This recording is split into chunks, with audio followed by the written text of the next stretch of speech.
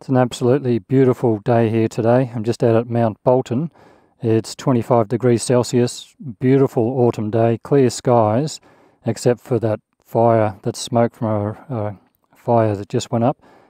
Obviously a farmer burning off a paddock. But I thought today I'd take the time to just update you on where I am with the handlebars. After my recent video, this video here, this is the thumbnail to it. I'll put a link to this video in the description below and at the end of this video. Just talking about handlebar adjustments and making the bike more comfortable for you just by purely adjusting the handlebars. So I thought it's been a couple of days of riding around with the bars adjusted. So I thought I'd give you an update to let you know where it's at and what I think of it. In that video I had tried the bars back and then I rotated the bars forward. I didn't like the bars back. They sort of sat the bar too low and also just had a weird sort of feeling. The handling was alright, but just didn't feel as good to ride. So I ended up adjusting the bars forward. And now the leverage point of the handlebars, if you like, is a little forward of the pivot point, which is down here. So what happens is you end up, I end up feeling like the handlebars are rotating ahead of the pivot point. I'll try and explain what I'm talking about there. So with the handlebars being rolled a little bit forward, the bike, when I'm putting leverage on the handlebars, it feels like the bars are, which they are, ahead of the pivot point, which is down here. And so I get this sensation where instead of turning the bars like this around the pivot point, they're ahead of the pivot point, and I have this sort of action.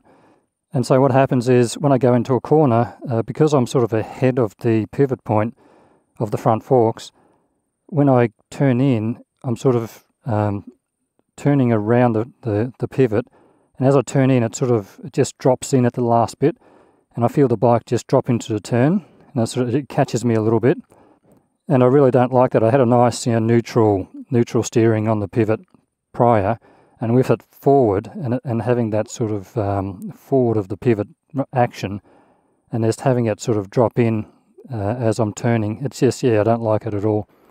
So I'm going to roll the handlebars back to a more neutral position, just a little bit, and then try that again. But yeah, having your leverage point forward, your bars roll forward where they're forward of the pivot point has a detrimental effect to handling.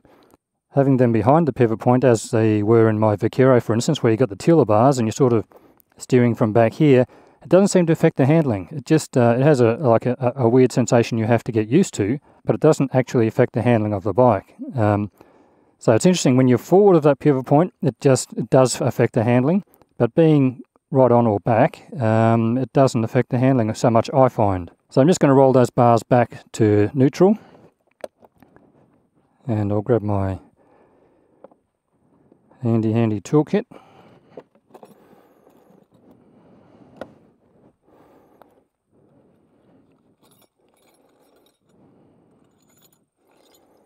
Now it was a 12mm from memory.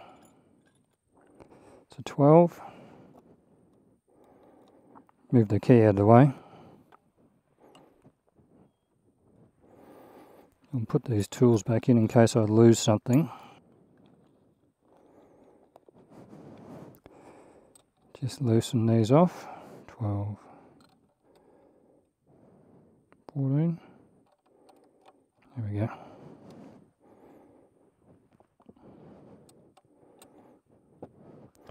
When I'm doing this, I keep my hand on this side of the spanner, so my hand's hitting the bike, not the actual spanner.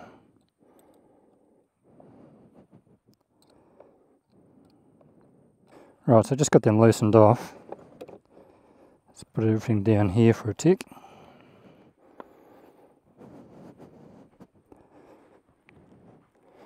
Have a sit on the bike and find a more neutral pivot point. Don't think it needs to come back much.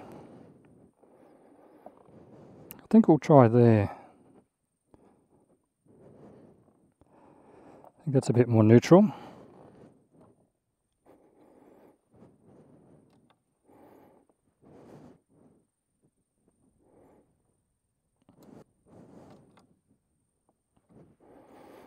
Okay, I think we're pretty good there.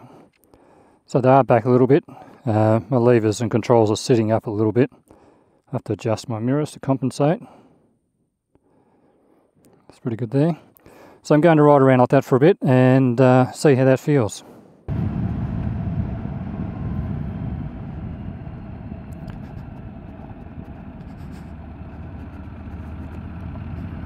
So adjusting the handlebars has been a pretty interesting exercise this week, and I've noticed most difference around town actually.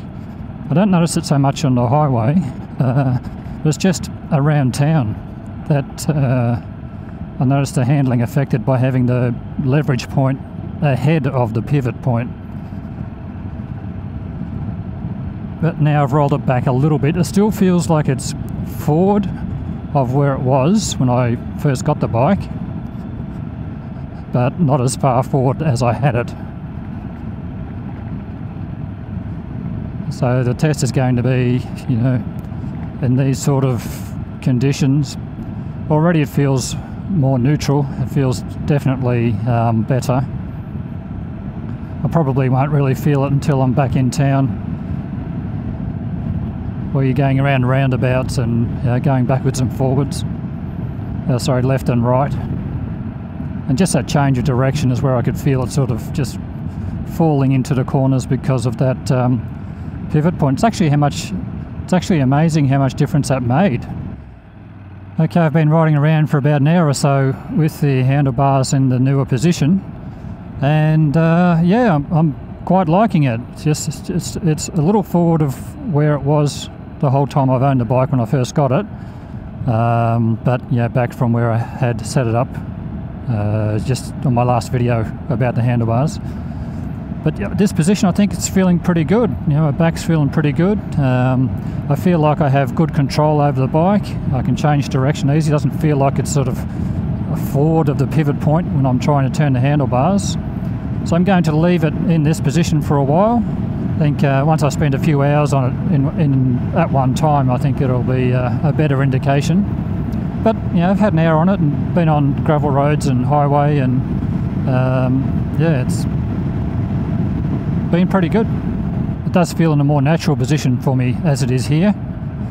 I do feel like I'm sort of, it's a little bit away from me, but it still feels pretty comfortable, and I'm not sacrificing too much or anything in the way of control, so I'm liking it. If you've made it this far, thank you so much for watching today. As always, thank you for your support. I really appreciate it.